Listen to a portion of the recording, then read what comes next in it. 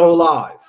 So now we went live. It says we went live, but you know, I don't believe that. So now what I do is I go to my profile. Do you know I'm live twice now? I'm also live on YouTube. Did you know that? So now what I do is I go to my profile, right?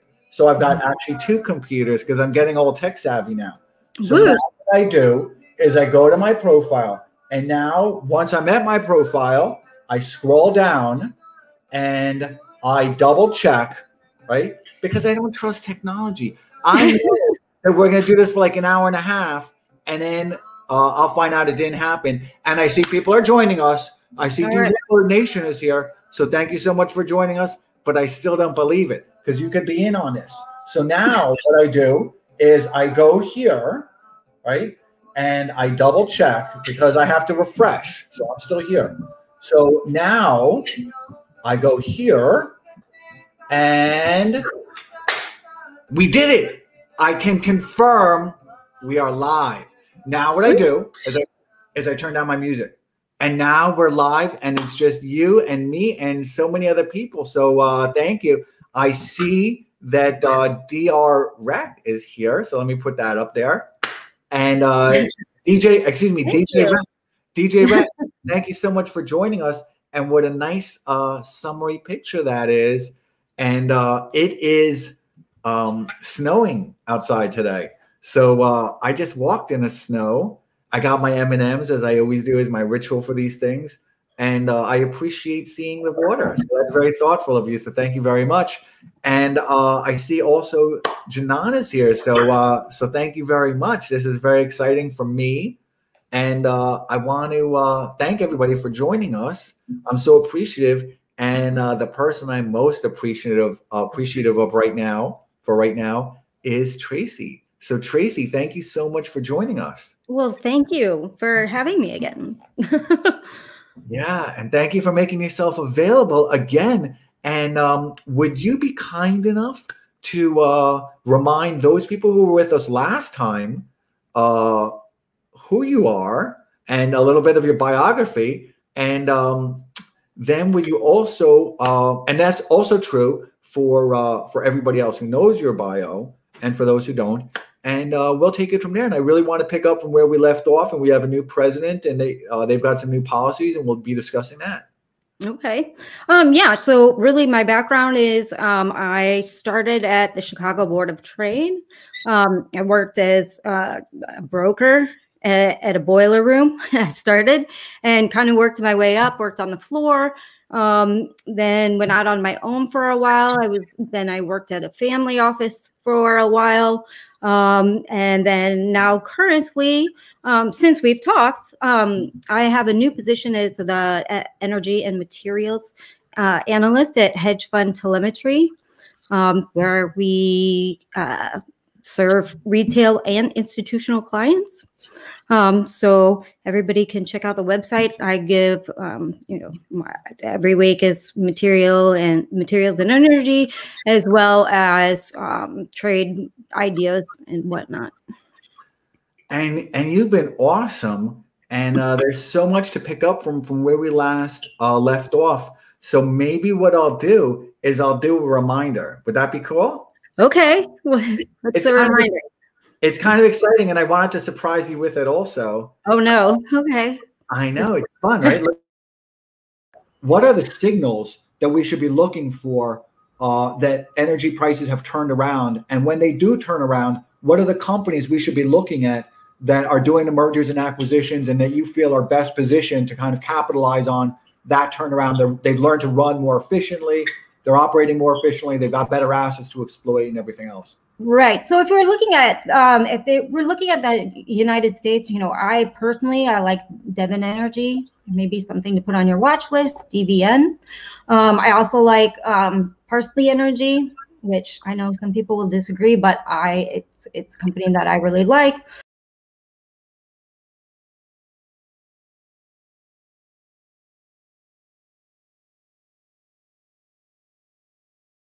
Now I'm going to go back to that.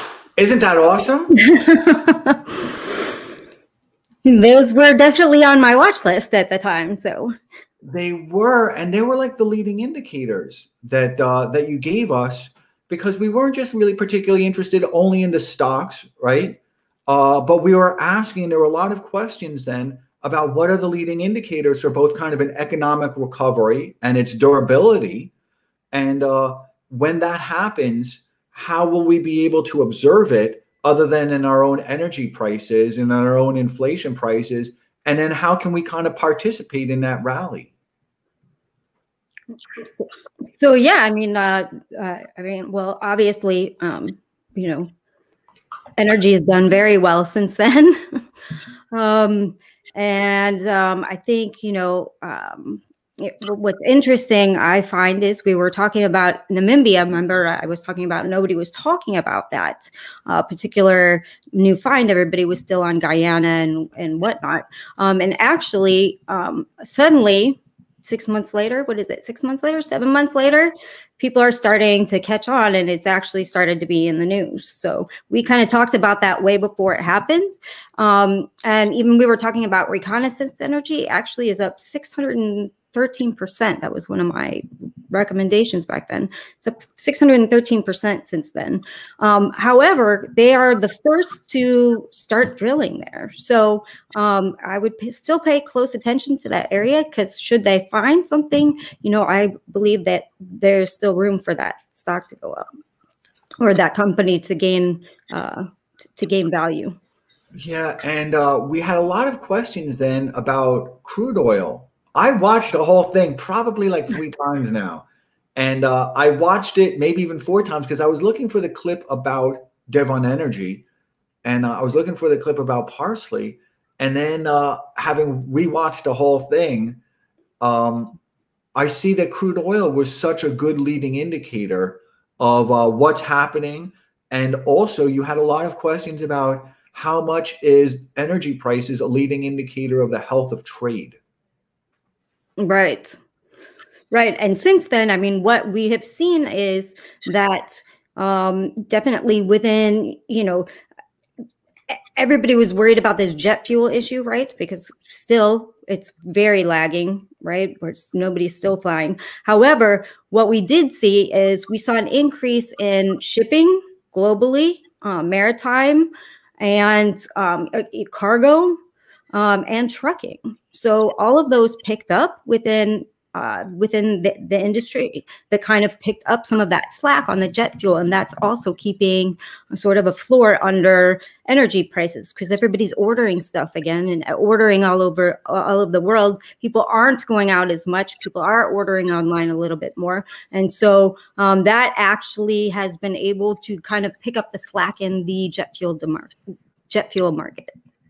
And what do you see going forward now that I think your thoughts were we were going to see it later into 2021, and it's really accelerated, right? Yeah. Go ahead. Sorry. No. Yeah, it's absolutely accelerated. And I still think that we're due. If we're staying on oil right now, I do still think that, further on down the line, looking into the future, down to 2022, 23, we're still looking at an energy crisis, right? I think we're still going to have a supply crisis, even though I think maybe perhaps prices have gotten a little too far ahead of themselves at this point.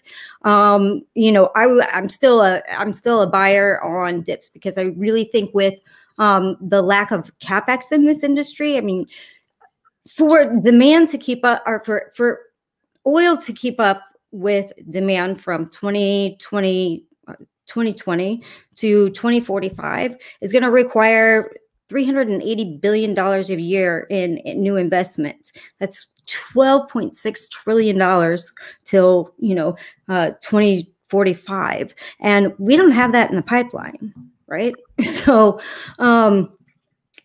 yeah, I still think we're headed into sort of an energy crisis in a couple years out. Wow. And so how does the energy crisis start kind of expressing itself beyond just kind of inflation in the cost of foods and in the cost of, I think you were discussing how much oil and is used for our own kind of products, right? That I wouldn't have expected that it was so much a part of even our own hygiene products and our own kind of daily use beyond just turning on the air conditioner. Right.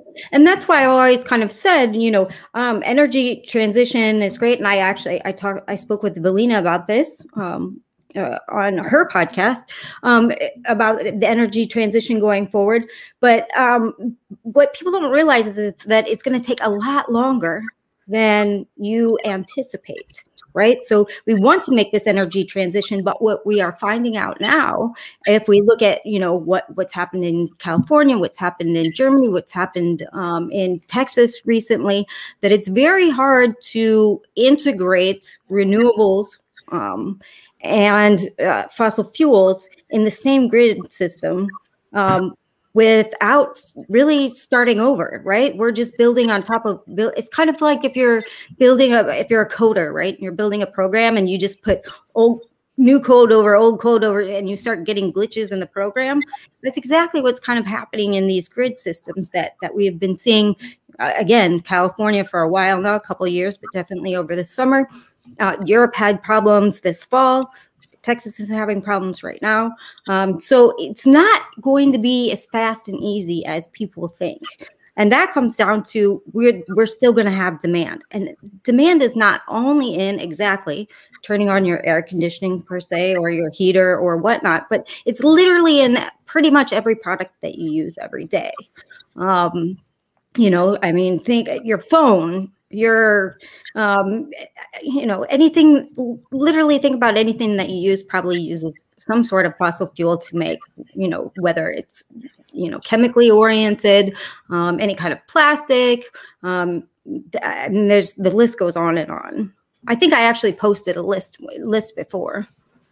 Yeah, you did. And so, because I see everything that you do, and you tweet in volume, and I do also. So I've got to make sure I scroll into what I missed. And so we have a comment here, and thank you, Avaton, so much for joining us. And you used to have a picture there. So what happened to your picture? Maybe I'm missing it, right? Is what the California you discussed the last time, and if you just want to kind of remind everybody about what was happening in California and then what's happening in Texas, and it's a two-parter, right? That's actually a three-parter question. Does kind of the lack of infrastructure also bode well as a leading indicator for the number of jobs and the slowness of kind of a Green New Deal? Or what's your thoughts on how to kind of integrate the old and the new? Right. I mean, to actually integrate the old and the new, literally, we're going to have to start from the ground up. And that's going to cost a lot of money. And that's a huge infrastructure plan. Now, the reason that I think that it's going to be slower than most is because states can't afford to do it by themselves. And literally, Texas is the only one that's got its own grid system, right, away from the rest of the country. So you don't have state money and you don't have federal money right now to take on these projects. And that's just why it's going to take, why it's going to be slower, right? Texas is kind of a different problem. What their problem was is they just had a systemic failure, right? They have coal, natural gas, oil, wind, and solar, right? And they just literally had a systemic failure where all of them failed. So I know there was a big thing on Twitter, and there were, renewables people against the oil and gas people, and the oil and gas people against the renewables people. But really what it came down to was just a systemic failure on all parts of the grid system. A lot of that has to do with the fact that they're not winterized. But again, these kind of things happened. The last time this happened in Texas was 1956, right? So you're talking once every maybe 50, 70 years or so. So in the future, will they go ahead and probably make preparations to winterize a little bit? Probably we will see that happen. And if that incident happens again, hopefully we won't see those sort of failures. But again, we're going to have to build from the ground up if you really want to do it right. And is that state by state? So, Texas has its own, so they're away because they didn't want to be under federal regulations. So they have their own. So the rest is kind of up to the federal government. And so when you do your own analysis, and the analysis for your clients, does that mean that in your own kind of assumptions going forward, that you expect Texas to be more productive or less productive, or what's your own analysis about what you're going to see coming out of Texas and their own needs? I think that, I mean, Texas is a very proactive state, right? So I think, besides the fact that they're a big oil and gas state, right? They also have one of the largest wind farms in all of the country. And so they're have a well-balanced energy infrastructure. It just needs to be updated and, tweaked a little bit. So I definitely think that they will be proactive in the future after this cause for alarm to make sure that that doesn't happen. So I have every faith that Texas will kind of go back and remedy this situation, or do the best that they can to remedy the situation. And I'm very interested because part of that Twitter battle, and there's so many questions here, so I really want to get to some of the questions, and you're probably seeing them, right? Out of the corner of your eye, you're seeing them. There's some good questions here. But so when you look at this thing, do you see it as, and I hate to pick on Texas, but it was part of that kind of social media combat zone. Right.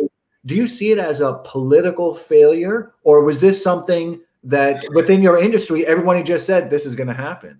No, I think it was really unexpected. I mean, I think it was just, again, it's just a systemic failure. It was a failure on every level possible, whether how the power was distributed within their grid system, and things like that. So I don't think, I'm not sure that this particular instance could be avoided, but again, I think they'll do something in the future so that this particular instance won't happen again.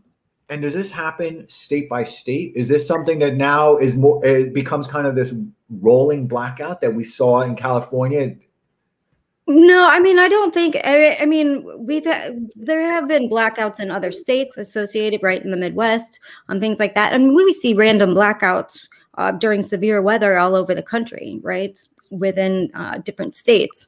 And they just go in and patch it up. Again, that's under federal jurisdiction though. So if you really want to do this right, you're going to literally have to start the grid system from ground zero, which again takes a lot of money and a lot of time. And that's why I don't think that fossil fuels are going to go away as fast as people might want them to.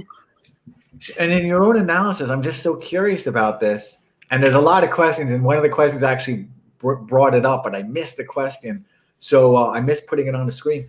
Is in your own kind of analysis, do you look at the effects of that infrastructure in terms of employment, in terms of what's going to be built up within that? Yeah, absolutely. I mean, that's one of the arguments for the Green Deal is it's going to bring about all these jobs. But you have to consider at what cost, right? So we canceled the Keystone Pipeline, right? This administration canceled the Keystone Pipeline, which cost to build the pipeline and sort of the businesses that would support that, that was 11,000 jobs.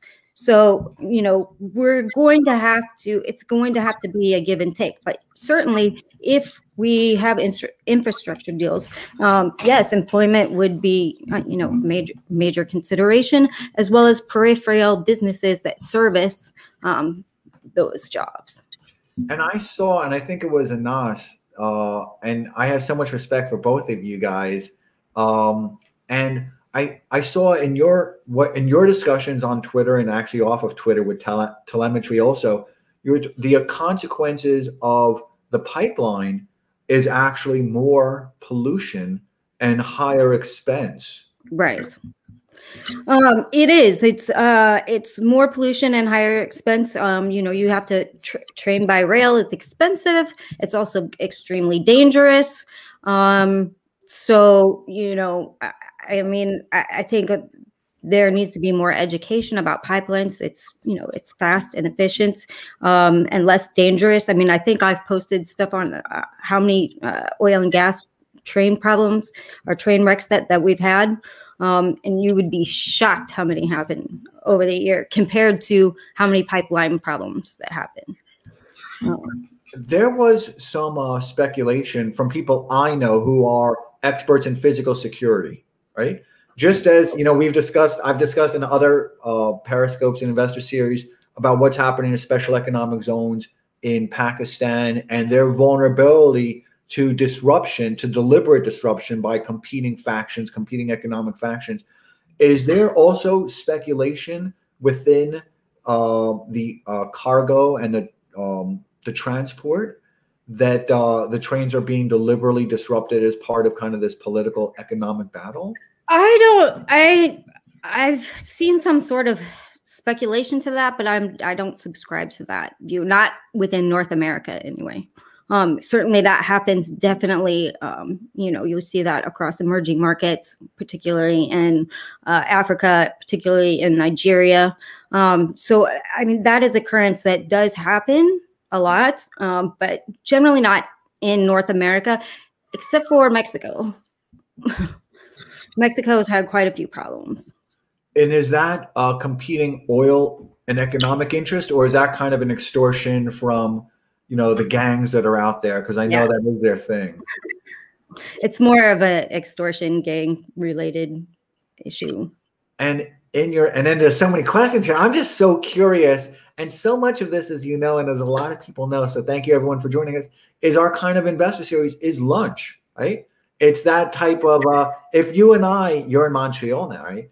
But if you were here, or I was there because my son lives there, this is a conversation that we'd be having over lunch because everybody kind of misses those days.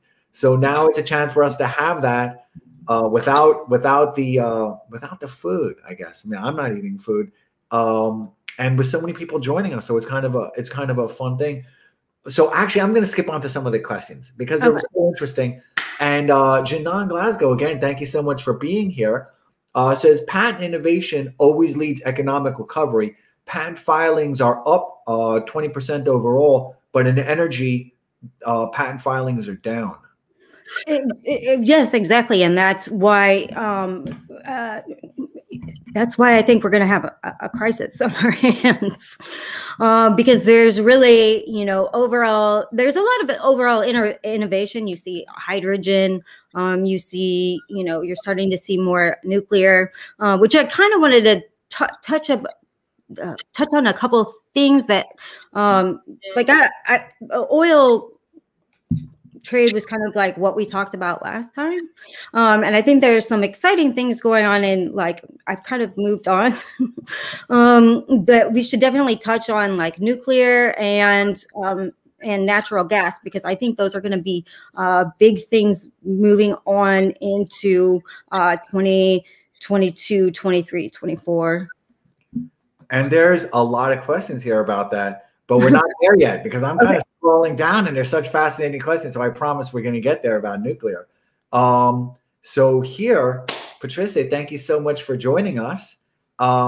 Says Germany, and this is something I'm a little bit familiar with because in my own family office, we've looked at what a catastrophe economically Germany has been, not just in energy, which is considerable because of the way they kind of changed up allocations and cost and taxes and how they pushed it down to the middle class, right?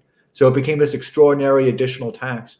But so we looked at that as how it's also affecting their local industries, their auto industry and all the industries that are, reliant on this and how it affects their consumers. Germany is a catastrophe. Can you comment on that and what's causing that catastrophe? There's a part two, which is Nord Stream, right? The Nord Stream pipeline. Can you discuss what that is? Because I don't even know what that is. And the third part, so is how do we avoid that here? And how does the rest of the developing world avoid the catastrophe we're seeing in Germany?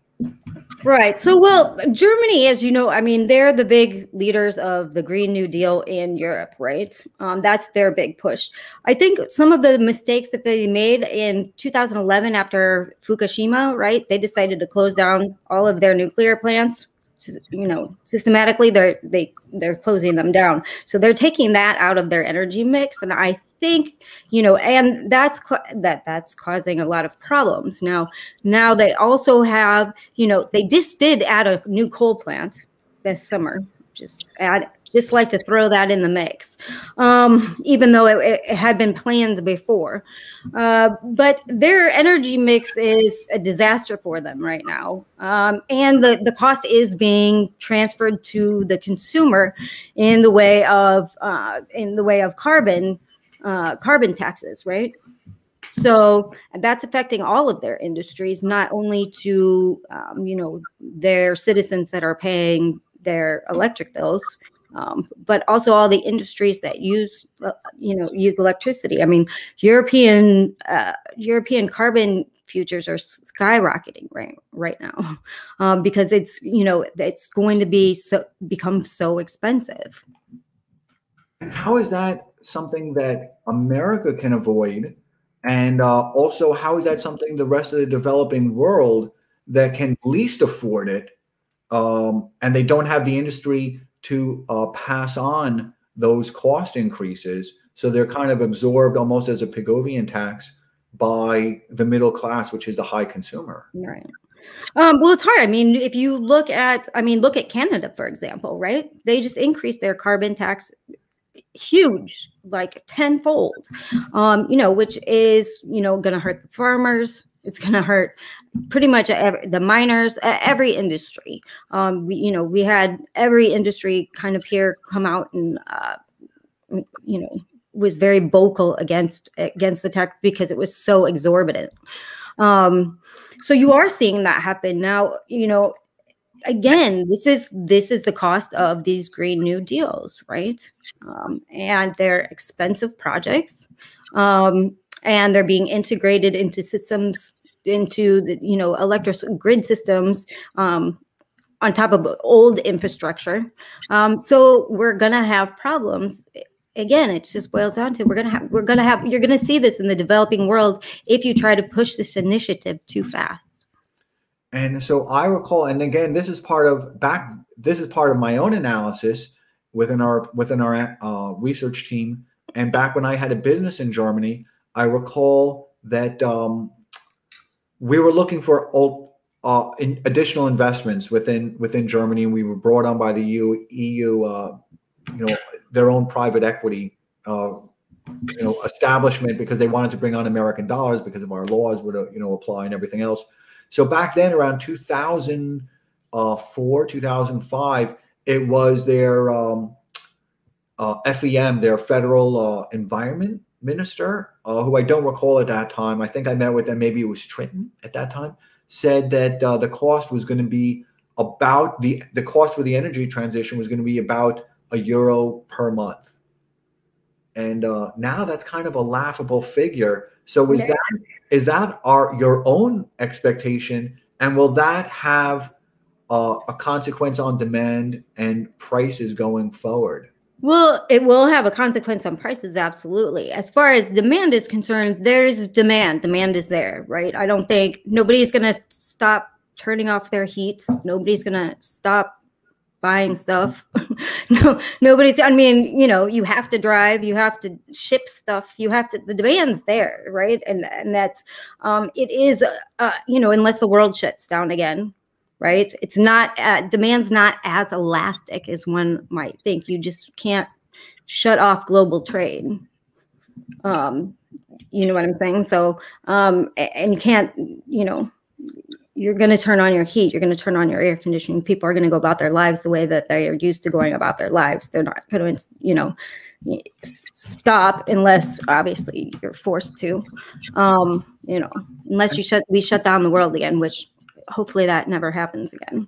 Yeah. And my own theories on that, right? Everyone knows. I know. But what's interesting is, even if we look at Europe right now and the UK, even since they've had these new lockdowns, right, initiated in the fall, we're still seeing high frequency mobility data that they're much more active than they were, back this 2020 spring. When everything shut down. So people are still moving about, people are still driving, there's still traffic, there's still a ton of more shipping going on and things like that. Perhaps because it wasn't such a coordinated shutdown, right? You're just seeing this in areas. But that isn't, it is interesting that we are still seeing activity like almost double the activity than we did when the first shutdowns happened. And there's a lot of questions here, so I'm going to get to those questions. And after I have one last question, because it was my third follow-up from before, and I let you get away without answering it. I told you, right? I'm so ready. Is Nordstrom. I see that there's a lot of debate about it, and I feel kind of neglected because I can't contribute my uninformed opinion to it whatsoever. Oh, okay. So Nord Stream 2, right? Yeah, can you help me, and I suppose everybody else, understand what it is and kind of what it is in competition with American political and economic national interest and everything else? Right. So Nord Stream 2 is basically, it's a Russian gas pipeline to Germany. And it's for Europe. It's, you know, it's natural gas, which I'm a big fan of over the next couple of years, and into Germany, into Europe, basically. And it's cheap, abundant, you know, but it's from Russia, which, you know, there are arguments to the fact that the United States is politically against this for two reasons. There is the camp that thinks that it's because the U.S. wants to be the one to ship natural gas to Europe, which I'm not 100% sure. Perhaps that was the prior administration's one of their things. I'm not sure that this administration, that is really there's the reasoning why they are against it.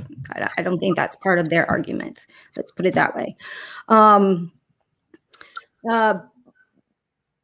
I say that because, you know, you have East Med Gas, Southern Gas Corridor, things like that. There's a lot of things going on that, you know, we can get gas to Europe as well, that are new. But so there's that argument that the U.S. wants to be the one to sell Europe natural gas, right? And then there's the other argument that it's because of Russia specifically, right? And they don't want. It's a security issue, not only actually for the United States, even though we're not over there, but you know, there are several European countries also that don't exactly welcome this pipeline as well, because of the ties, the geopolitical ties that would bring, and having to become, you know, having watched things in the Ukraine, etc., and Russia shut off their gas so many times. You know, there's a worry that possibly could happen to Europe, to Germany. Right? Oh, interesting. So I didn't realize that part of that is the volatility and the vulnerability that Germany and the rest of Europe would have to Russia shutting off the pipeline. Right. Because they've seen that done in other Western European countries that are mostly dependent on Russia for gas. So in your own analysis and with your clients and with Hedge Fund Telemetry and to the subscription thing, because I love it, I'm a big fan, as you know, do you anticipate that going forward? Is there kind of an inevitability to it? Yes. I mean, you know, Germany is very for it, right? They're of the stance right now that, look, it's almost done. We might as well just finish it. Merkel is, you know, is friends with Putin, right? They speak Russian when they're together. They do have a relationship. So she's been very pro Nord Stream 2. And there's also you know, there's kind of the thing where, you know, I think, you know, Germany is kind of like, we don't want the U.S. telling us what to do. And is there I think it was, because I don't know anything about this. So I think I saw Darren Beatty commenting on there's a difference in, and he's not an energy analyst. So I'm just picking up opinions, but I'm very interested in him, that there's a difference in the quality of the Nordstrom versus the alternatives that America would have a greater national interest in. No, I don't think. I mean, Russia's the #1 natural gas producer in the world. It's not. I don't think that it's a quality issue. I think it's a political issue. Interesting. So there's a lot of questions here, and I so appreciate that everybody bared with me for mine. and yours are better. Everyone else's are better, but I just needed to get these out of my head. So thank you, everybody. And Timothy Heidegger, thank you so much for joining us.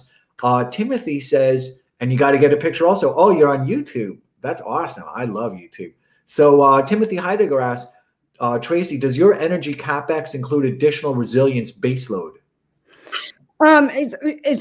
Does my energy capex? What do you? I'm not sure what you mean. My energy capex. In terms of your analysis of going forward, and could you help everybody else participate in that question as well? So yeah, I mean, I'm just for my analysis looking at capex, right? We just literally don't have. We just don't have that. We don't have it that in place because we have, you've looked at all the big majors right now, right? They're all except for Exxon, right? You have Shell and BP basically jumping ship, right? They've kind of basically turned their business models around. They're big oil wanting to be a renewable company, where Exxon kind of is staying within their lane, right? So, and I think that I'm kind of getting off the subject, but I wanted to finish that thought.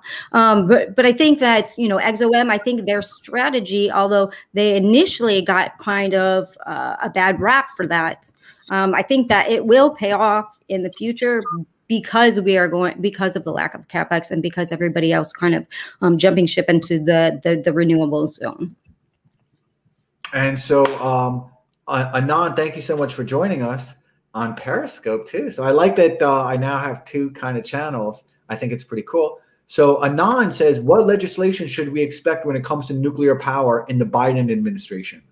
No, that's going to be very interesting because what we are seeing really is, we've kind of seen the West kind of shun nuclear a little bit, right? There's about 444 nuclear reactors active in the world today. There's about 50 new projects that are literally being built now, but those are primarily in Asia. So we see that's in China, Russia, UAE, and Bangladesh is where the concentration of those are. Then we have another 50 reactors that are being planned, and we see those kind of more in Africa, Tunisia, Algeria, Morocco, Kenya, Sudan. So we're kind of seeing a proliferation of nuclear in mostly in Africa and in Asia right now, whereas the West, right, still thinks of kind of Chernobyl, Fukushima, right, and kind of has backed off of that. Europe has closed down a lot, except for France again. And the United States has closed some reactors. So I think the Biden administration doesn't have a real clear mandate on nuclear. However, the progressives within that party are against nuclear. So it will be interesting kind of to see, going forward. We just don't have enough information from this administration yet to be able to really tell what direction they're really going to take that in. And do you expect a direction to be given? Do you expect it to be in terms of the diplomacy of kind of language, or are you expecting some type of explicit legislation? I would think not explicit legislation. I think we'll see it more in not anything that pertains to nuclear, but I think you'll see that in, say, incentives or EPA laws, things like that. I think that's where you're going to kind of get clues on, if they're going to push nuclear. I don't think they're going to come right out and go gung-ho nuclear just because of the negative connotation that it has. I think the West needs to be sort of re-educated on nuclear and new technologies and things like that for it to become really more accepted. And so I hate to give an appearance of kind of a partisan type of thing. So I want to just say, I'm going to ask a question, but hopefully everyone will understand, and not from the partisan side of it, but just in terms of competing policy interests side of it, were you within your industry, did you look at the Trump administration being more not just favorable in terms of their rhetoric, right, but in terms of the actuals of what was occurring within the United States? Did you see them being much more assertive in terms of actual implementation of policy rather than the rhetoric? I mean, do you see a lot of difference between the Trump administration to the Biden administration? Yes, I mean, yeah, I mean, absolutely. And this is not, I'm just, Trump administration came in with some very clear mandates, right? And things that they wanted to accomplish, whether they did or not is, they still came in with some very clear goals on some very clear policies. The Biden administration has come in with some clear policies, right? A little bit of the Green Deal, infrastructure, but we really haven't seen anything. It's still very early within the administration, right? And it's still, within the first month. So really, we kind of have to see exactly what more of their mandate is. I mean, we haven't really seen much of this administration. We've had a bunch of executive orders, but they don't really give us a clear stance on, except for the Keystone Pipeline. They don't really give us a clear stance on what their forward-thinking policy is going to be. Oh, interesting. So going back to nuclear, right? I promised you. And Ross AKF, so thank you so much for joining us again, right? Does nuclear, and now let's refer to kind of internally within the United States, this question was actually posed when we were discussing California, and specifically we were discussing Texas. So within that kind of a framework, does nuclear solve any of these issues? Well, it certainly would. It certainly would help. It certainly would help. And I mean, California does have nuclear, right? They have quite a few. They have a few plants, but they're all in the south, I believe. Nothing up north. Does it solve any? Adding that into the mix certainly would help, right? And it's green, and it's it doesn't have the weather-related issues that perhaps solar or wind do. And so Patrice, who lives in Germany and is so helpful because news has become so siloed that it's unfortunate that we really have no idea what's happening just a couple of miles away from us. So we certainly have no idea about what's happening thousands of miles away from us on kind of the substantive issues that don't always make it onto social media. So this is very interesting. Patricia says that in 2019, more than 2 million people in Germany couldn't afford heating in winter. That's, again, that's a problem within Germany's infrastructure, right? I mean, they got rid of nuclear, and they have all of these things that are more expensive, and then and they have this carbon tax. That's so how they are doing it is the way that you don't want to do it. Yeah, that's very interesting. And I see a question and I'm going to respond to it. So let me just find this. So because I'm going to be doing a follow-up on nuclear energy. And on the third one, we had Mark Schneider, which I know was really, really popular. And we're going to do one, I think it is with Akko Energy, with Akko Nuclear. And I've spoken with them and I'm really excited. And it's also interesting because it's a woman-founded company, and it is, isn't that cool? That's cool. I'm all for that. Yeah, and it's actually one of the most innovative companies, if not the most, in nuclear. All right, I'm looking forward to that. Isn't that cool? Yeah. I am also. So yeah. So Janan Glasgow. So I'm also not sure, Tracy, if you can respond to this, just because I don't know if it's part of your own kind of analysis within Hedge Fund Telemetry and with your own hedge fund private family clients. But so Janan Glasgow says microgrids, companies like Google and Apple and Amazon are making their own. Right. And so that comes down to, and energy and electricity is not really something that I cover, right? I'm more, focused on energy, but not electricity and grids. That's definitely not my forte. But my opinion on this is that yes, Apple, Google, Amazon, big tech is doing that, but then you're kind of beholden to big tech. So it's a trade-off. Yeah, it is. And so and I'm kind of anti megacorp, although Right. I see it's good and it's bad. It's good because they have hordes Right. of I capital.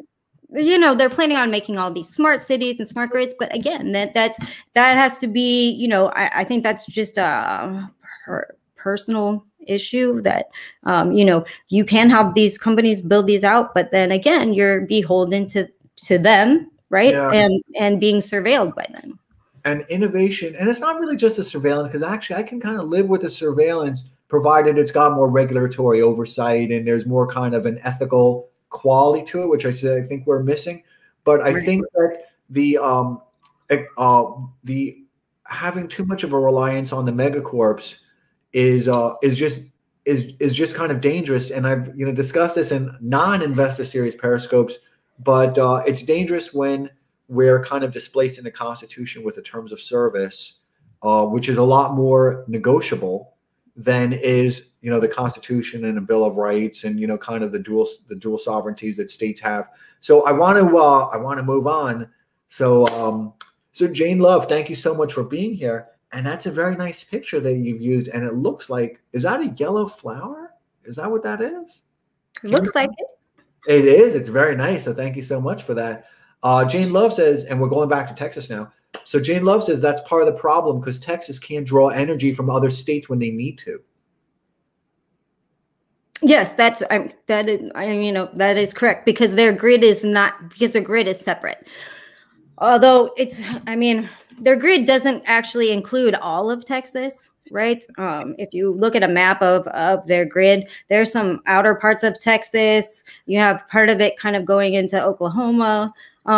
So their grid isn't perfectly, the shape of Texas, right? But it's true. I think the governor just came out and said and I would question the legality of this, but just came out, I think this morning or last night, and said they weren't going to allow nat gas to leave the state. Now, I'm again not sure how legal that is, but that's part of the issue. And so and we're going to need your help kind of deciphering this question as well. At least I will, right? So Jim Ioria, thank you so much for joining us. Much appreciated. Says, is the pop in crude? Yeah. He's asking, are we overextended? In other words, has this rally gotten too far ahead of us? Let me just ask the question so that for people who aren't seeing this right now, and so they're going to listen to it. So Jim Ioria, again, thank you so much for joining us. Big fan. Says, is the increase in crude prices too reactionary? And Tracy, it's all yours. Yes, I think that the popping crude is very reactive, right? I think it's a little getting a little bit ahead of itself. However, it's feeding on itself because of the shape of the curve right now. We're in backwardation, so there's a positive roll yield on that.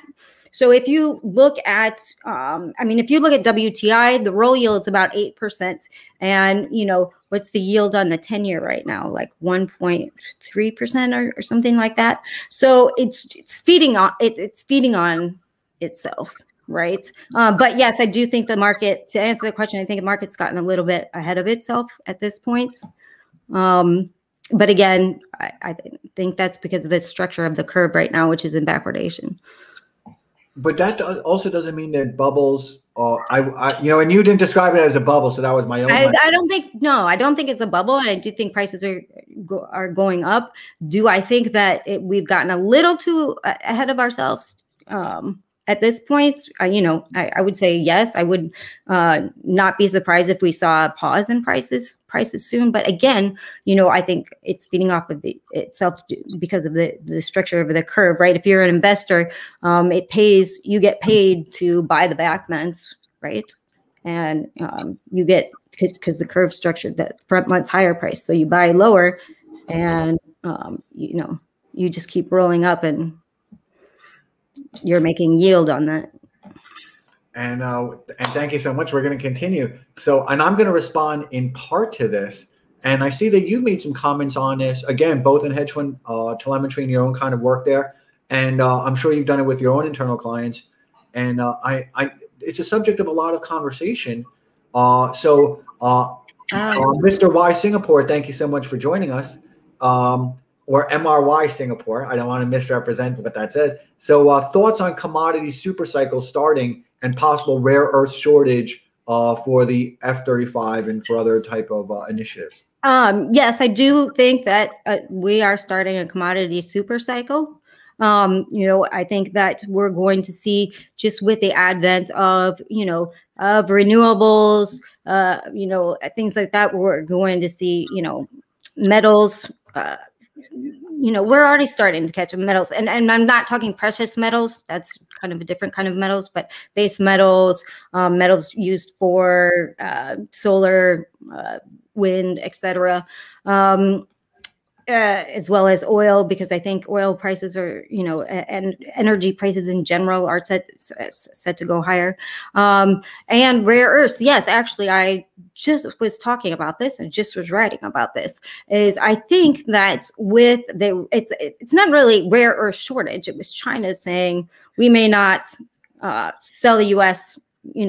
rare earths for their defense anymore, right? So I think, again, that just stress, which, I kind of talked about at the beginning of this pandemic, right? That we were having supply chain issues because we were not diversified enough, right? We were all too dependent on China. And when China shut down first, right, it affected everybody else's supply chains. In fact, it's still affecting supply chains. It's still having a ripple effect even from almost a year ago.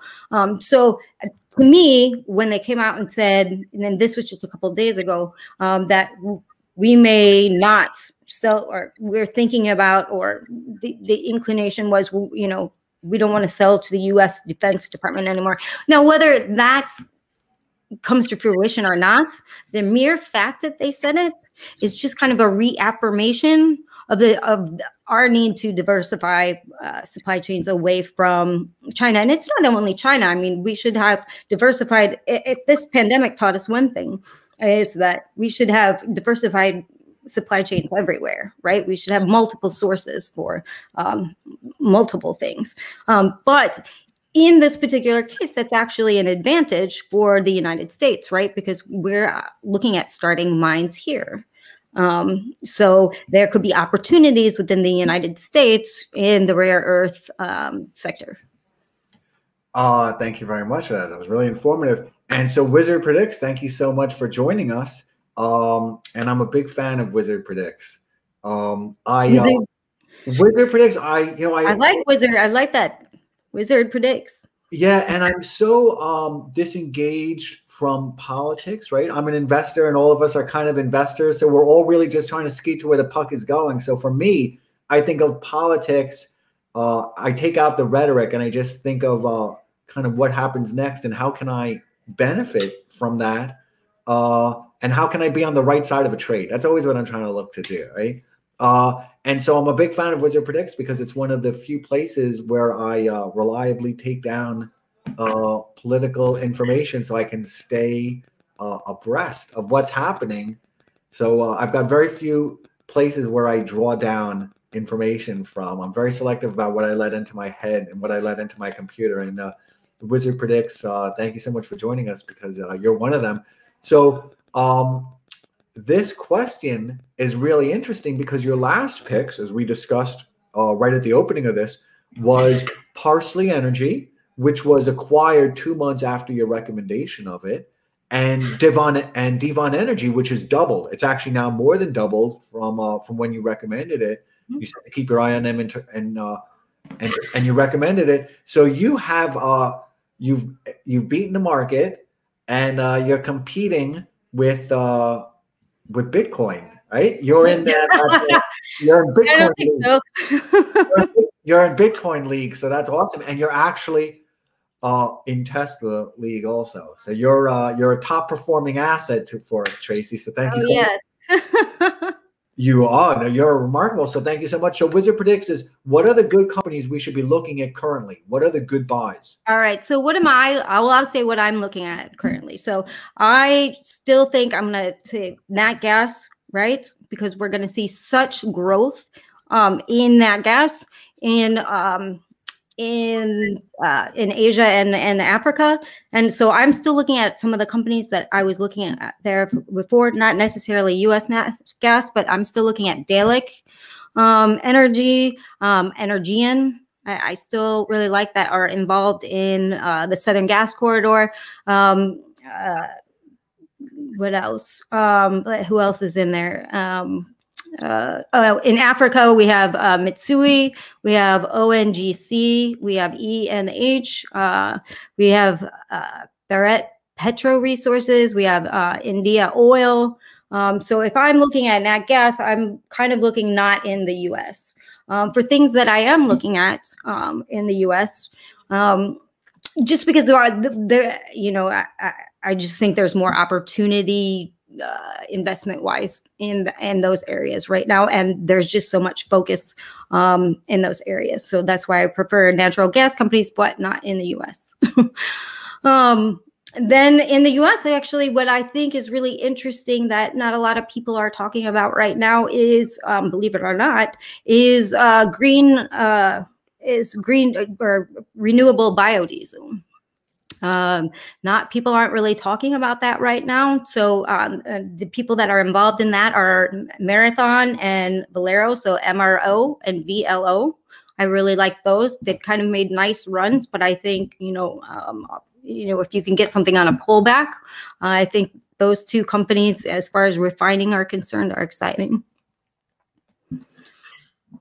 I'm writing all these down. I'm actually sending a text to my assistant as we speak, who's in India right now, who's been stuck in India now for quite some time. So I would just want to go over those companies and just kind of some reiteration of what they are and how you're kind of categorizing them. So you said, I think in overseas exposure and developing countries exposure, right, it was Dalek, Mitsui. Mitsui, yep. So let's just go over them. Let's just go over them slowly, if you don't mind, because I need to take this in, right? I need to let it echo a little bit in my head. So it was Dalek, Mitsui, right, Barrett, right, Barrett, India right, Oil, and then India Oil. You have ONGC, and yeah, Ofer Energy actually is interesting. Pavilion Energy. These have natural gas natural gas projects in Africa. What else am I looking at right now? Let's see if we look at Russia, actually. What's interesting is that, Russia basically has, their government run company that does all of their natural gas, but Rosneft is actually looking at possibly getting a contract which would really give them a much larger piece of the market in the natural gas realm. So should that initiative go through, I like Rosneft. And their biggest partner, actually, in the projects in Eastern Siberia, their biggest partner there is Exxon. Oh, interesting! Wow, the world is such a complicated place, right? And then you mentioned within the U.S. In the U.S. right now, I'm looking at two refiners that I particularly like right now are Marathon MRO and Valero VLO, specifically because of their renewable diesel, because they're the two that have projects going on, and I think it's going to be big in the future because you don't have to change anything that you do. You can use this, in your diesel tank. You literally, the specifications are the same, so you can use that without having to alter any kind of engine, gas tank, etc. And what do you use as a leading indicator for where you expect those stocks to go in the health of the industry? For as far as what, all the ones that I'm looking at, or all the ones that you're looking at, because you were asked about crude oil in part one, and then crude oil obviously has just done fantastic. I mean, and I did take some positions there as well. And I was even thinking about taking physical inventory positions. Wow. Yeah. Well, just that's kind of big. Yeah. Well, I'm very lucky because we have a syndicate within the family office. So cool. that we brought on, and some of them are just crazy. They're crazy people. So what? Yeah. They're crazy people. Oh, yeah. They're awesome, and I'm a big fan of their work because actually they're not. It's not that they're big risk takers. They're not. They're very into the math. They're very into the arithmetic of their investments. So for them, they made a very compelling argument on cool. Not the geometry of it, but really the arithmetic of it was really interesting. It was actually a little bit too rich for my blood. They don't mess around. So what are the leading indicators that you look at beyond just kind of the spot prices and the current market prices? Well, I'm kind of looking at trends in what business trends, right? What people are doing, what projects are hot, what's happening right now, like where are people spending money right now, right? In which countries are they spending money? As far as the infrastructure of those countries, is it an investable area, right? Or is the, you have to consider, especially if you consider places like Africa, you have to consider, is the government, you're going to have problems with the government? Are you going to have problems with locals? Are you going to have problems? So, you kind of have to take all those factors in when I'm looking at, because I kind of do like a top-down analysis. Okay, where, I kind of, read all of this stuff. Mostly I put it on Twitter. If I'm thinking about it, it's kind of my notepad, right? Until I kind of get a story together. And then I kind of drill it down to there. And, that's kind of led me down this, not my new thing. I mean, I love oil. I still, but I kind of I have my investment thesis already kind of, that the groundwork's already, laid for that. I already have my thesis on that, right? And not that I don't update my thesis, but so nat gas was the next thing that kind of really caught my eye. So there's all kinds of factors that I, you kind of look in. Mostly, a lot of it's, is there demand and where's the money? Follow the money. Where's the money going? One of the things I found very interesting is that I started this because I was looking at kind of sector rotations, because clearly the world has a lot of volatility right now, and the world has a lot of kind of new financial and investment opportunities where it's no longer just so narrowly within the United States. So I expect the stock markets in the U.S. to easily double, even perhaps triple very, very quickly from here, which might sound ludicrous to some, but keep in mind, I've been in the stock market. I had my own shop and I worked on Wall Street since 1990, actually since 1987. I came into the stock market the week before it crashed. And wow. I'm the biggest bull ever. I guess myself and Jim Shaughnessy and Kip Herridge and a few others are the biggest bulls ever. And, despite what appears to be kind of turbulence, I've been through all these through turbulence and rhetoric and kind of political arguments before. And, America is just America, right? I'm so impressed and I'm just so proud. At the same time, I see that we're really now finally seeing build up in Africa and in the developing countries, something that, had been only speculation before is now kind of really happening, where they're really getting nuclear, they're really getting coal, the demand is increasing. So I'm very interested in what those opportunities are overseas. So it was interesting that you mentioned those in terms of Africa. Yes, there's a lot of money being poured into that, and you also, I think for emerging markets, especially in Africa, natural gas, natural gas is a really it's a cleaner energy. I would, it's not clean energy, it's not green energy, but it's a lot cleaner than oil or coal. right? That a lot of it's currently used. So and it's cheap and relatively and abundant, right? A lot of so for them it's just for me or for them it just naturally makes sense that that would be a place to go and build out that infrastructure. Now, do you look at the instability of, for example, in Nigeria? Do you look at the instability of the Buhari government? Oh, absolutely. And I think we kind of touched on this a little bit last time when, talking about oil and gas, that's what I'm saying. I mean, you have to, obviously, Nigeria's had a lot of problems, right? They've had pipelines attacked. They've had, people stealing oil. They have, they've had a lot of problems within the energy world, certainly. But I think they have a very young population, very, very innovative. So hopefully the future is bright for them.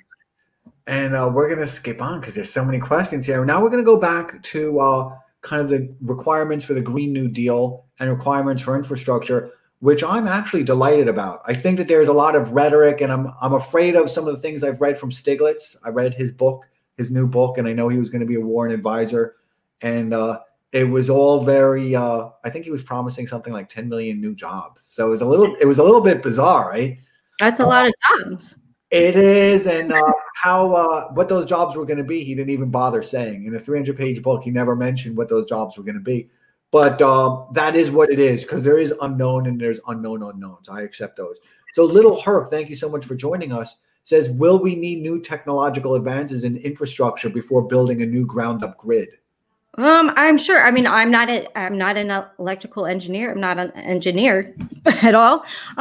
But talking to other engineers, yeah, I mean, and that's where, that would be, if we could afford it and we could do it, that's a huge jobs push as well, right? Because you would need to hire a bunch of engineers and architects and things of that nature. So I'm not an engineer. But I would assume that, new technology would probably be needed. And I'm sure there are companies that are actually already working on that. And we're almost going to be in a speed round. We're in a speed round right now. We're in a speed round. We're in speed round? All right. We're in the Jeopardy round, right? So we're in the Jeopardy round, which is not the fastest speed round. Fastest speed round is the end, which is like that Family Feud, right? When all the family members go back, but that one person who's got to like rattle off everything. So Valina, thank you so much for joining us. And Valina is going to be doing a YouTube, and I'm very impressed, discussing gold. So it is, and I'm so interested in gold, and she's going to be doing it with Jim Rickard. So I'm a real fan of that. I think it's going to be a lot of fun. Right.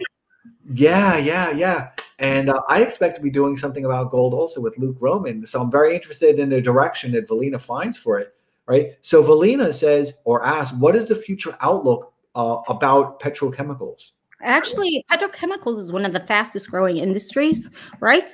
And you just saw Saudi Arabia, Aramco by SABIC. You're seeing a lot more interest.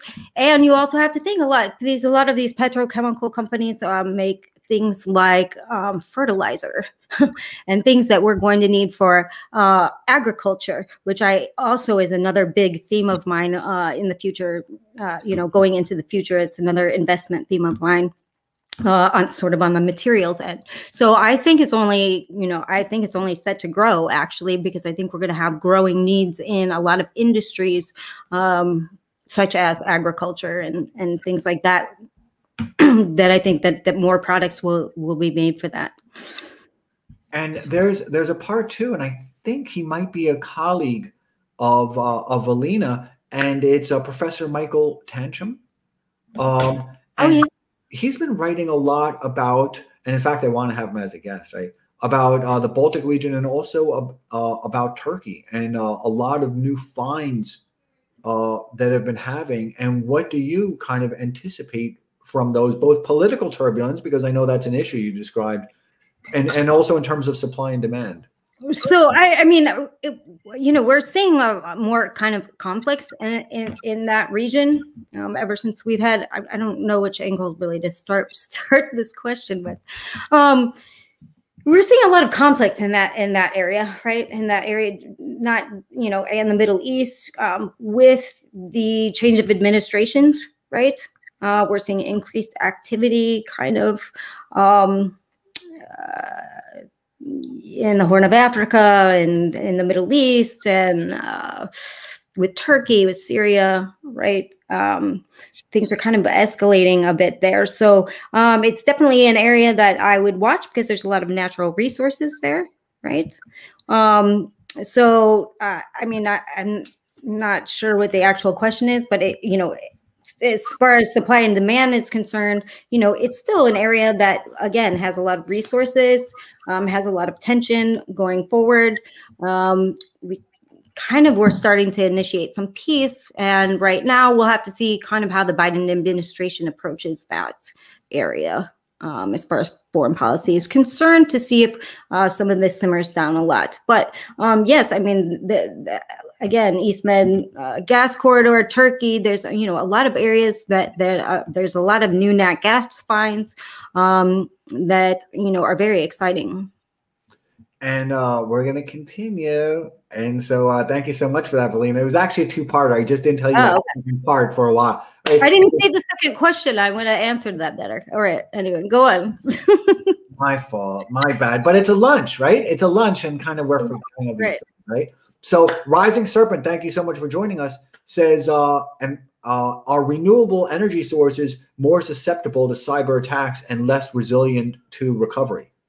I don't think that they're any more susceptible to, it's everything is run right electronically these days, right? Even I mean, even in the gas and oil industry, right? They're all susceptible. I don't think that renewables are necessarily more susceptible than the others, right? It just depends on what your cybersecurity is. For your infrastructure. But I guess the answer is I don't think they're any more or less susceptible than any other type of industry at this point. And so Golsha was thoughtful enough to join us yesterday. And I know that they said that I pronounced their name correctly, so I'm going to attempt it again. And hopefully it's the same way I said it yesterday, which was Golsha Qureshi. Thank you so much for joining us. Says, on the assumption Peasant Airlines, which is pretty funny. I'm going to think about that now. On the assumption airlines never come back in terms of just pleb travel. I don't know what else to call it. Right? How does the energy outlook, what is the energy outlook? Well, I do think airlines will come back. But again, I think we kind of discussed this a little bit earlier. What we are seeing is where, we are having where we still are not seeing any demand in the airline industries. We are seeing that being picked up by maritime shipping, by cargo shipping, by trucking, by rail. So, as global trade increases, right, we're going to have more demand in sort of the shipping industry and things like that. I mean, in fact, a lot of planes are now being used for cargo. Instead of, a lot of commercial planes have, older commercial planes have turned into cargo planes because we are having a cargo plane shortage. So, I think demand picks up, when, you kind of demand falls in one area, demand picks up. But, I do think airlines will come back, though, just so you know. Just for anybody else that is excited to travel like I am, I think airlines are going to come back. Don't worry. Yeah. And I actually was recently on a couple of airlines, and they are definitely coming back. I do worry about I think the airlines come back. I'm actually very worried. I'm actually very much more worried about the jobs in retail at the airports, because those are so economically sensitive to the labor costs and to what do they want? What is the new term that I should use? Perhaps the person hour cost. Person hour. I'm happy with saying manpower cost, but I want to be respectful. It's person power now. Yeah, perhaps it is. I think, and I want to be respectful for whatever the term is. Right?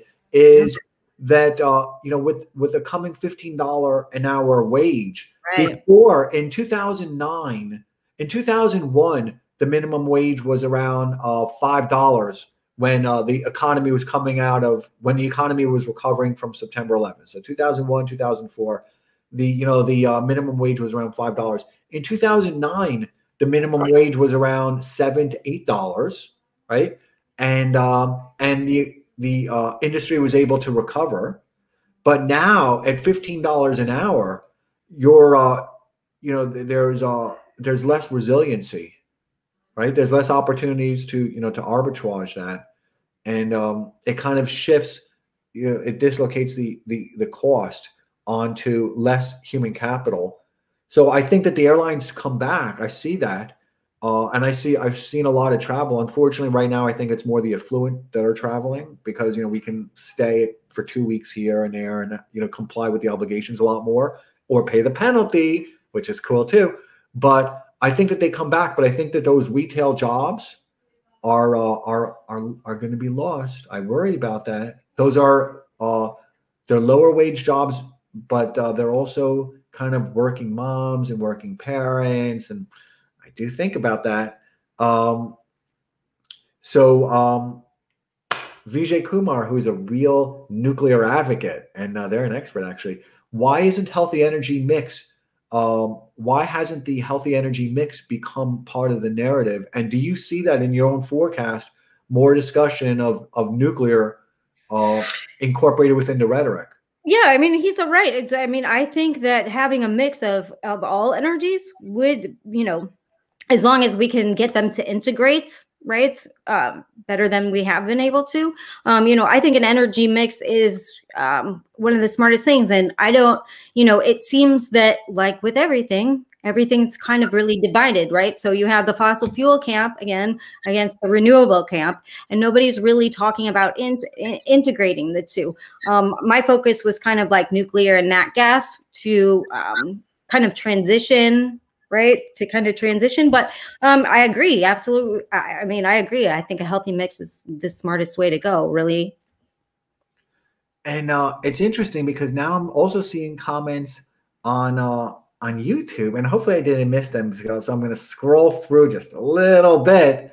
It's a little bit more difficult in YouTube, which is interesting. So Simple Plavro 34, thank you again for joining, says Suriname and Namibia were highlighted last time, and there have been increases in investment there since.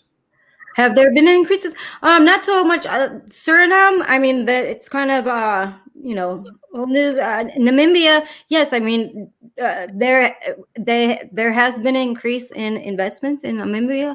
Again, we kind of talked about that. Nobody else was really talking about it right now.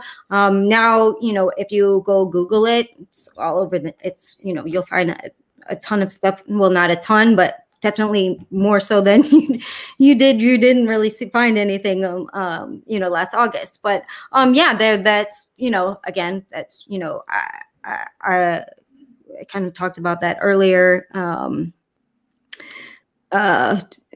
Look for, what was it? Reconnaissance energy, right? They're one of the first to drill there right now. They were a wreck of mine before. Should they find something there, then I definitely still like that company.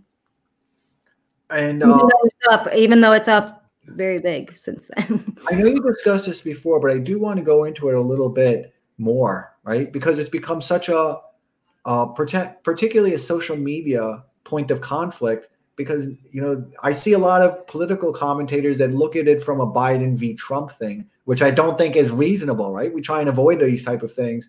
So without Nord Stream 2, Germany will not reach the energy wind. My apologies, I'm not good at pronouncing. That's their green. That's in German. That's their green energy. That's what it's called in German.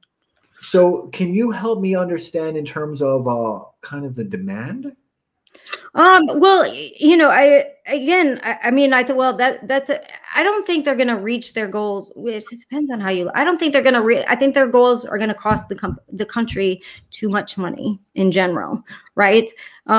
So again, yes, that's why Germany is kind of for this. This pipeline is for this Russian natural gas. But again, there's a give and take on that. Do you want to be beholden to Russia at this juncture? And again, I think Germany needs to. I think their policy is. I think they need to reevaluate what they're doing, because I think it's going to end up costing the citizens way too much money. And I don't think that their plan is realistic. I'll just be blunt about it. And there's a continuation of this, and I'm just so appreciative because I know so little about it. I see, all the comments from the punditry, but I don't really pay attention to them because I kind of accept them as part of a cacophony, right? So Timothy Heidegger, thank you so much again. With Nord Stream 2, Ukraine has seen cyber natural gas electric shutoffs, and they're discussing the West Europeans' geopolitical quagmire, qualms. Right. We went over that earlier. That's exactly what their the fear is from other countries within Western Europe. Yeah, and so Srikanth Ramanai, thank you so much. And this is a question about nuclear, but it also kind of affects your own kind of forecast for demand, right? Is in California, is the nuclear being planned for retirement, and does that increase your expectations for fossil fuels and for cost? Yeah, is it nuclear is being planned for retirement? Yes, we kind of went over this before. The West kind of has a negative connotation with nuclear. So and we kind of don't really know what this administration, what their push will be towards this. As far as California needs, California needs a new plan, but we're kind of seeing, we are seeing some kind of change of heart in California, where, we've actually seen a lot of cities that said, no, we're not going to have natural gas in new buildings anymore. We've seen Sonoma and a couple other counties kind of reverse their decision on that after everything that has happened. So, perhaps their policy will change a little bit. And we're going to skip around because we're really we've gone on for an hour and 22. My record is an hour and 43 minutes, and that record has to stand. Okay. I think that was Dennis Wingo, perhaps, discussing Space Force. So MRY Singapore, thank you again, says Berkshire Hathaway ups their oil and natural gas with $6 billion investment in Japanese trading houses. Absolutely. Actually, Berkshire Hathaway has a lot of investments in Japan. That came out just a few months ago. Berkshire also has investments in U.S. oil and gas as well. Even though he got rid of Oxy, he picked up CVX, I believe it was. So yes, they have a lot. Buffett likes oil and gas. Blue Horseshoe likes oil and gas. Yeah. And that brings us to some interesting questions, which is, and this is a two-parter. So because you only have a certain amount of room on Twitter to ask the question, so it's two-parters. So Sonali, thank you so much for joining us. And I see you've chosen a new picture. So that's awesome. And if I recall, you're in Malaysia. So it's really early for you, if I recall correctly.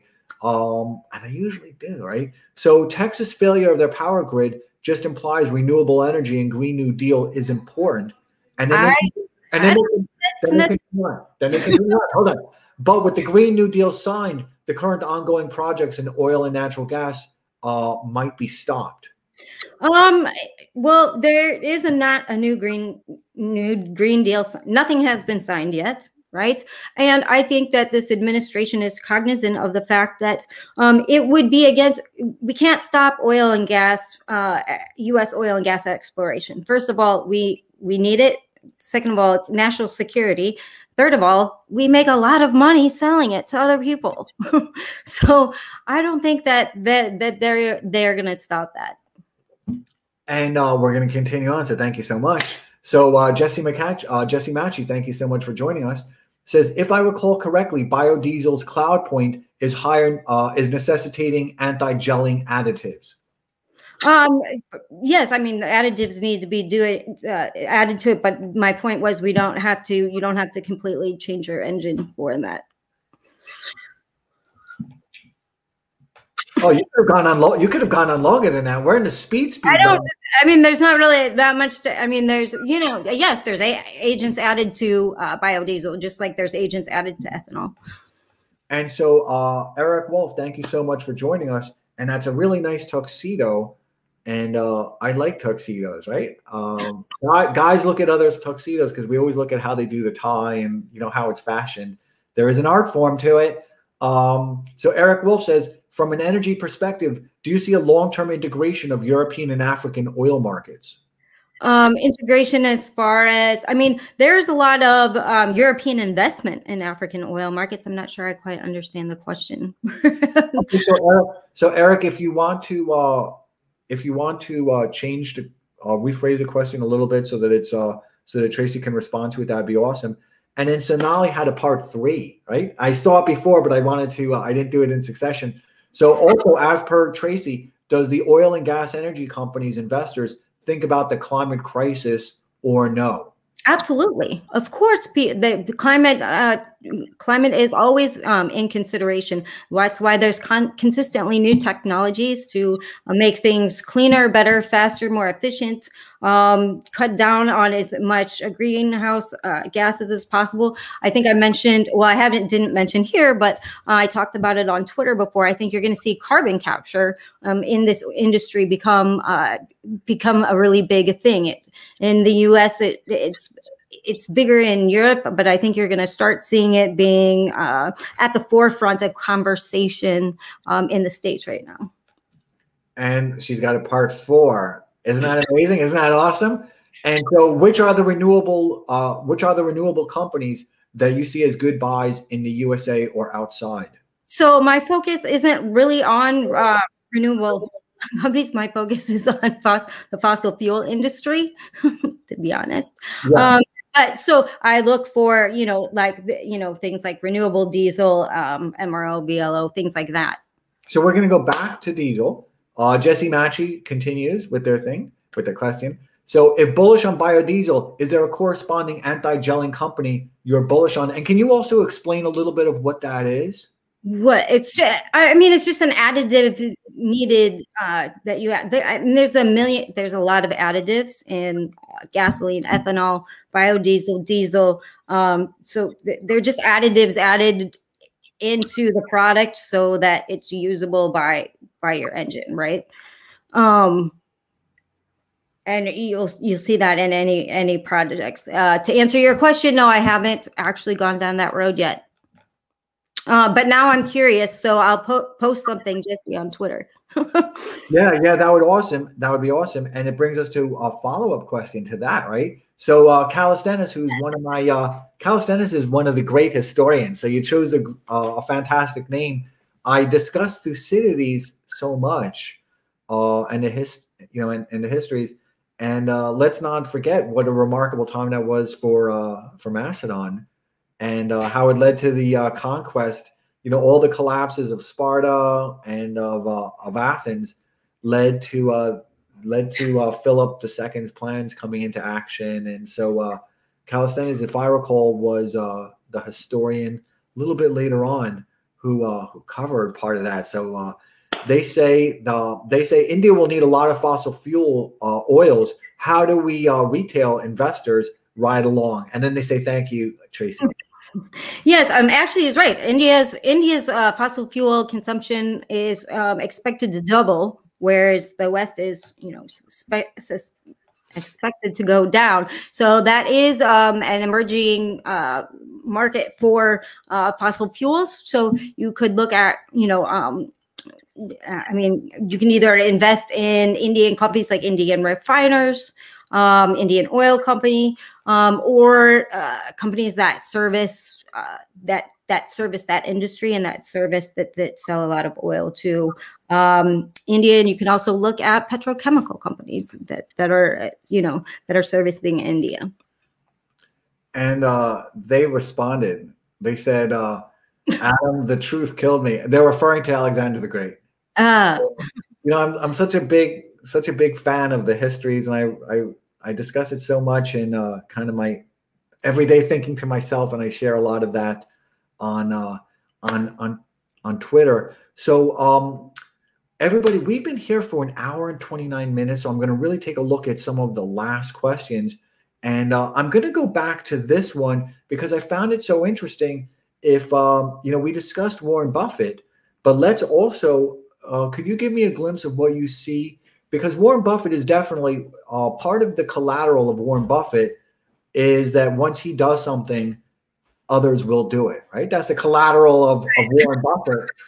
So can you discuss what you see just within your own clients, within interest, within the interest within your company, Hedge Fund Telemetry, and just what kind of oligarchical leaders you're looking at for their own collateral and for their own leading indicators, and then kind of the follow-up from Warren Buffett's investment, what happens next? I mean, you know, as far as, I mean, I don't know all of his holdings. I just know, you know, the couple.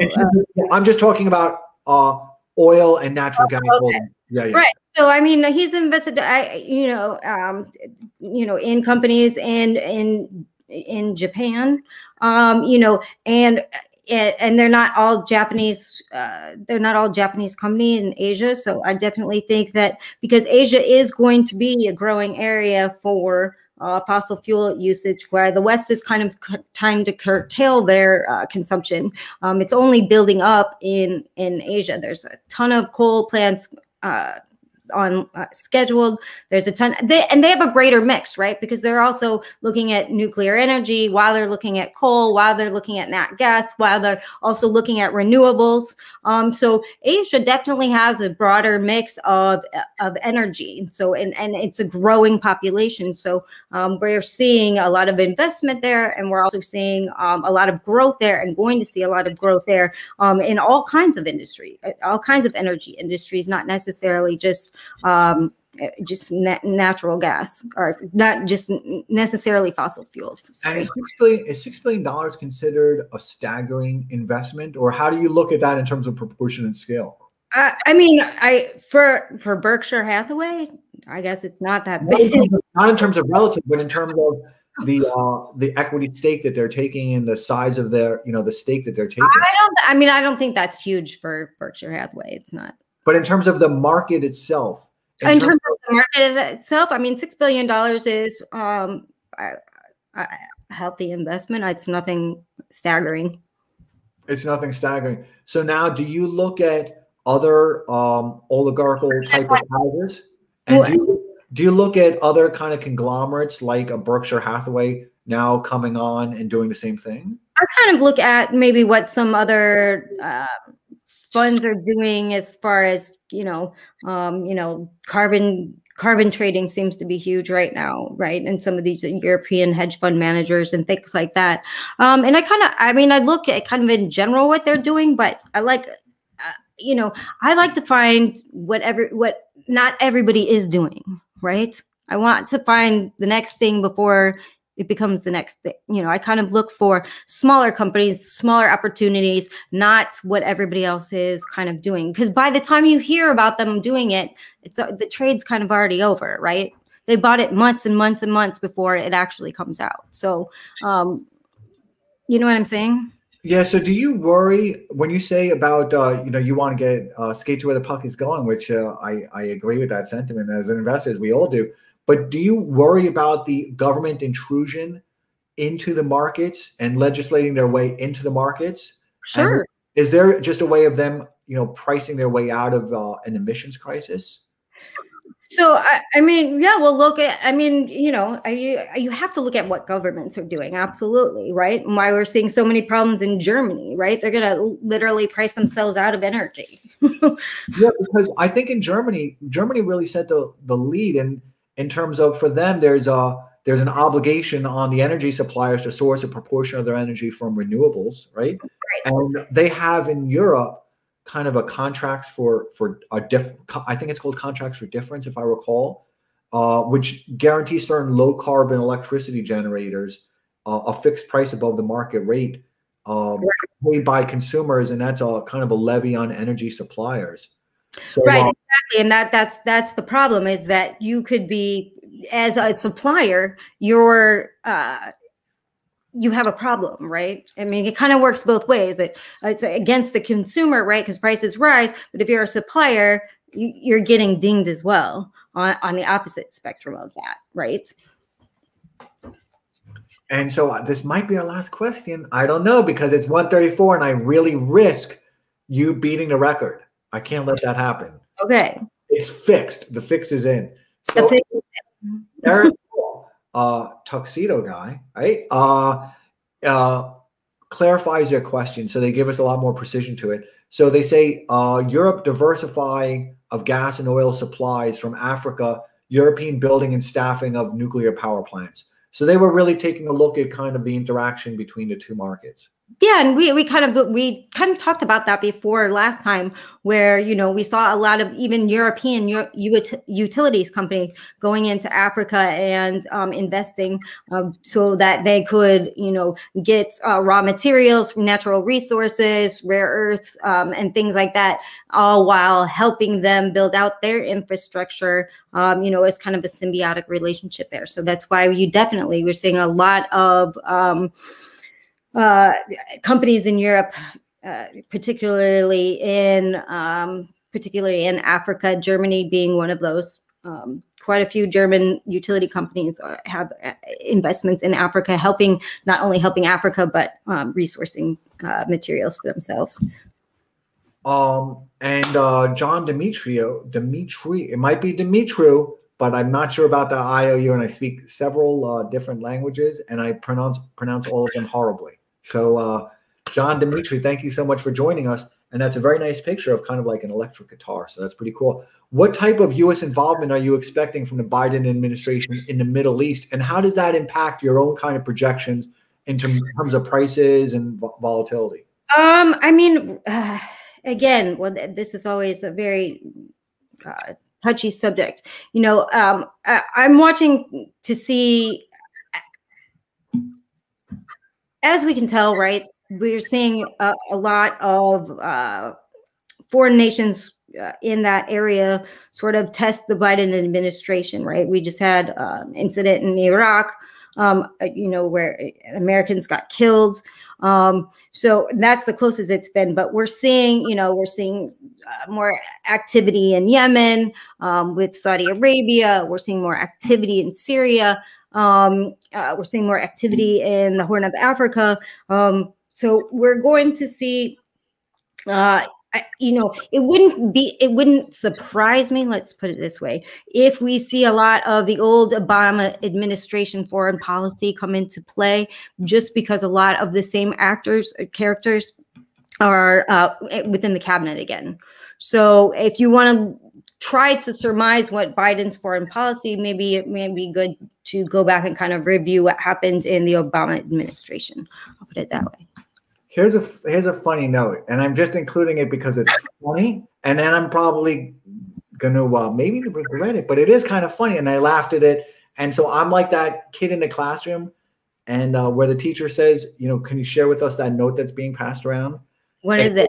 Except I'm horrible, because I'm like that little kid that snitches, and everyone passes me a note, and then I just give it to the teacher, and I inform on everybody. He said, Semple Plevro 34 says, but wait, here comes some late arrival mailing questions. It's funny. None of us will comment on it because, but it is funny, right? So I'm like that little kid that snitched. And again, Semple Plevro said, but wait, here comes some late arrival mailing questions. Pretty funny. So we're going to close with this, and you've responded to it, but because I put it up there, it will be the last thing that people see. So isn't that kind of cool, right? I figured it out.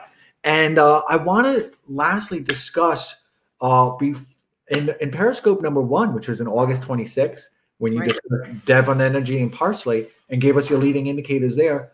It was prior to your relationship with Hedge Fund Telemetry. Right. And I'm such a big fan. So can you discuss that a little bit? Discuss Hedge Fund Telemetry. Discuss your subscription service there, And we subscribe, and why, why it's kind of important, because it is. I subscribe to Patreons also, and I'm very picky and choosy about what I allow into my head, and even more so about what I allow into my investment thinking. So yes, I mean, basically, we're a research firm and investment research and investment advice, I guess, firm. We have for retail and institutional clients.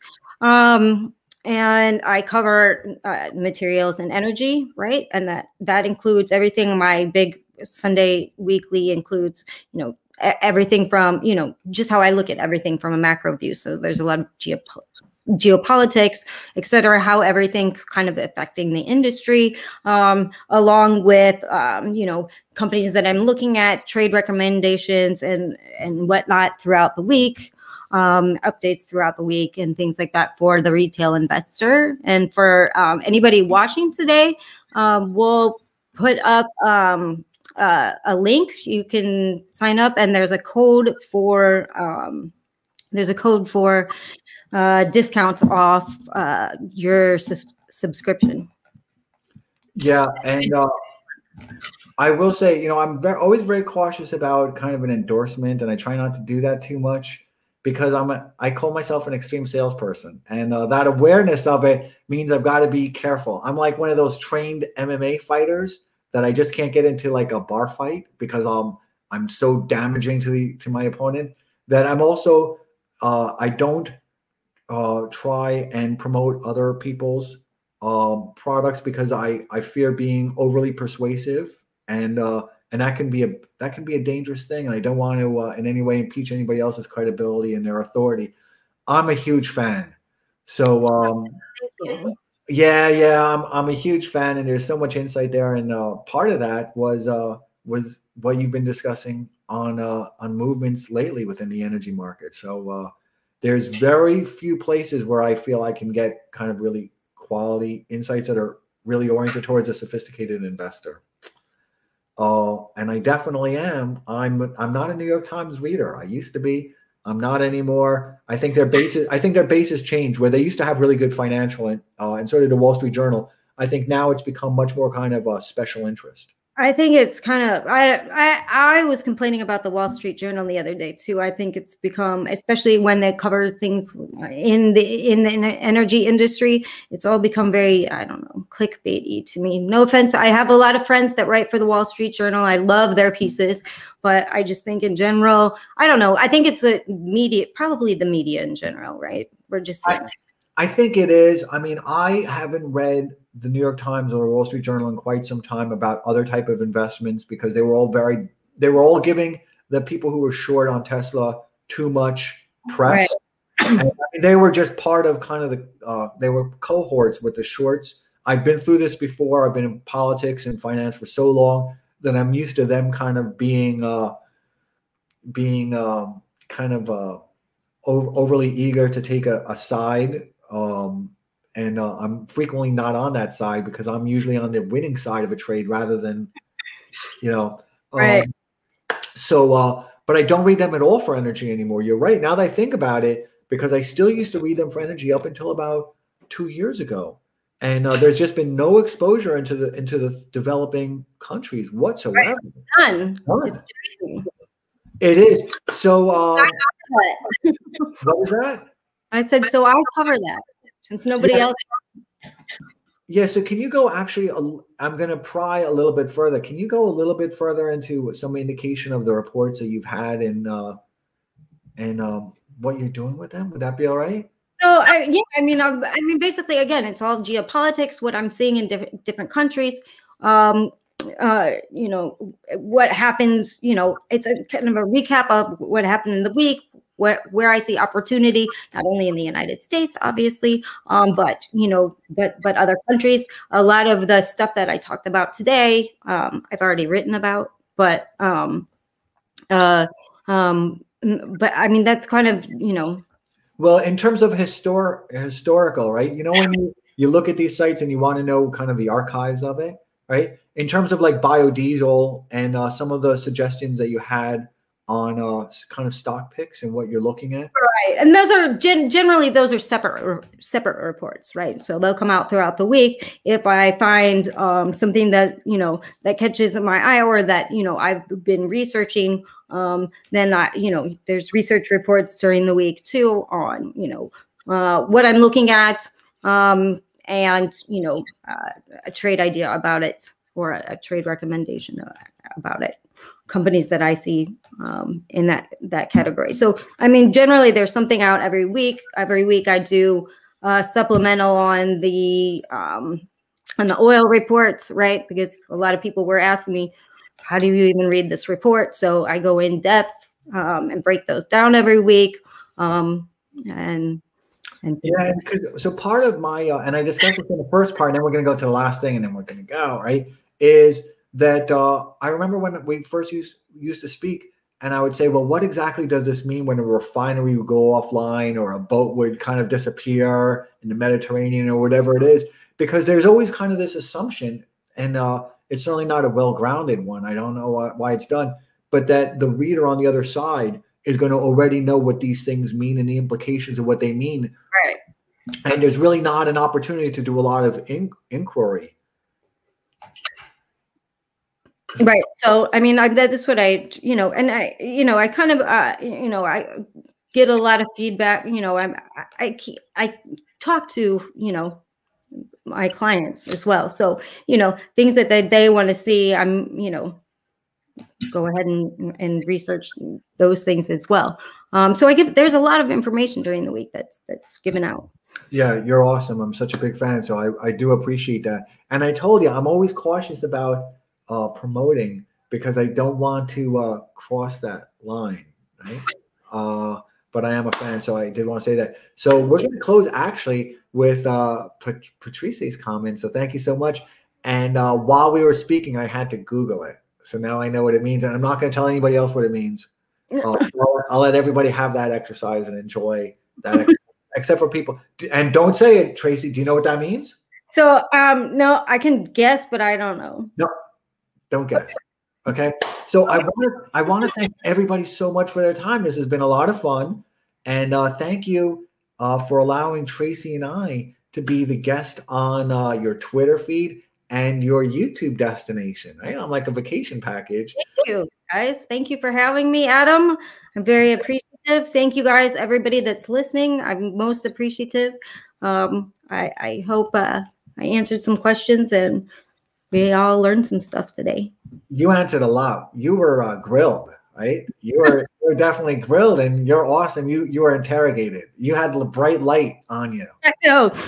There was a lot of questions. I don't think I've done a podcast for this long before.